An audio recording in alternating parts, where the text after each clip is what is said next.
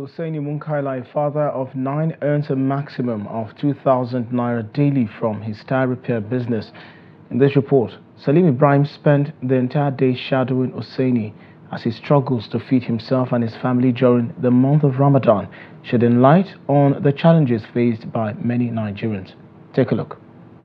Living in a half-fenced, uncompleted building he called a house, with no furniture and absolutely lacking a bit of social amenities, Usaini Munkaila looks very contented, though managing through life every day.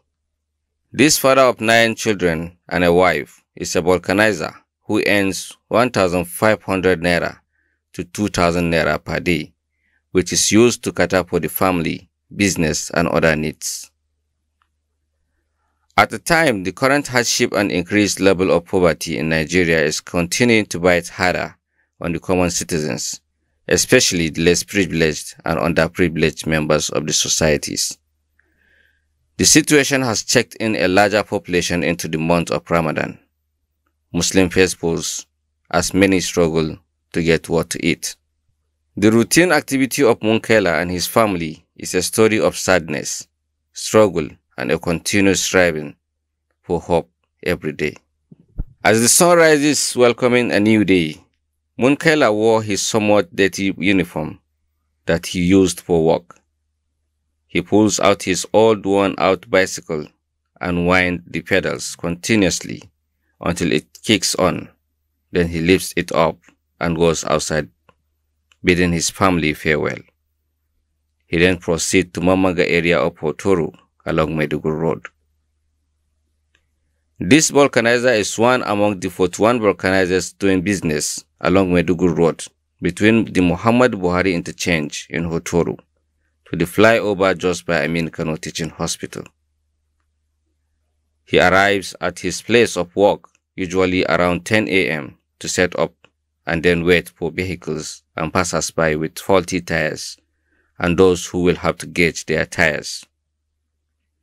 It is only a matter of luck and God's divine intervention to get the desired number of customers in this kind of business.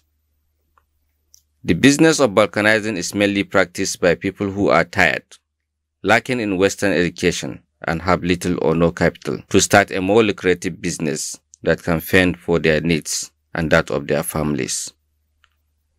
Speaking about the business, Munkaila said it has not been easy despite the ever-challenging moment. This is how we usually come out. We didn't keep anything.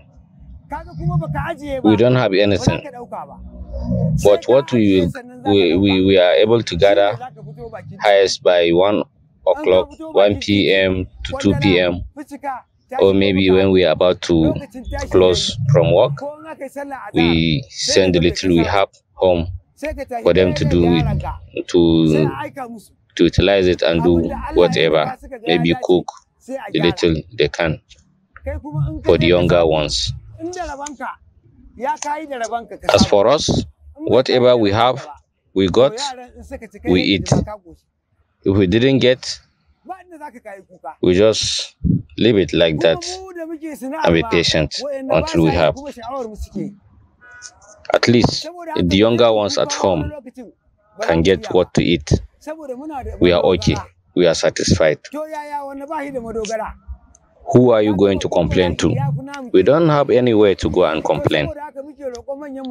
And even at that, we are even far better than some people.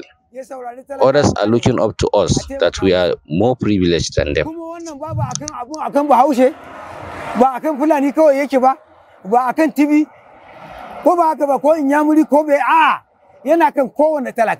With little he had for the day, that was not enough.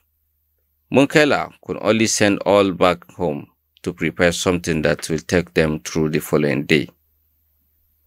Himself and his child, Abubakar, who is in his late 20s, have never gone back home to breakfast with the remaining members of their family because there was nothing to eat altogether.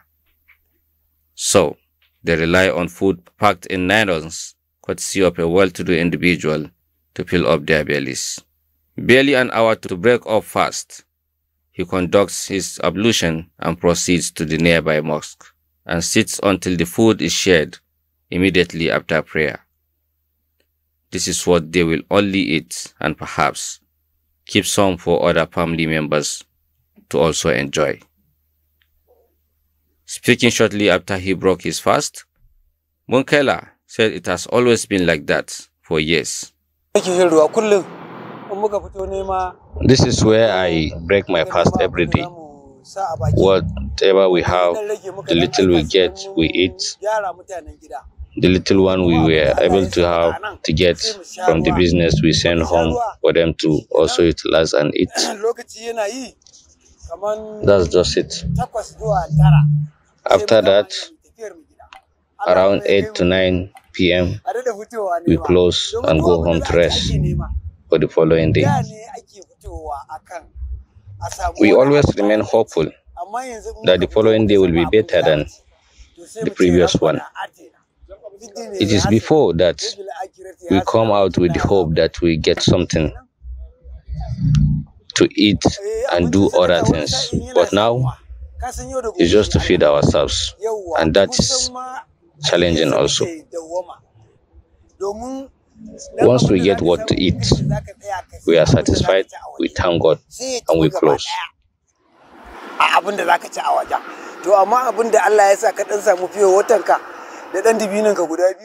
The likes of Munkaila are many in this part of the country, always struggling to make ends meet day in, day out.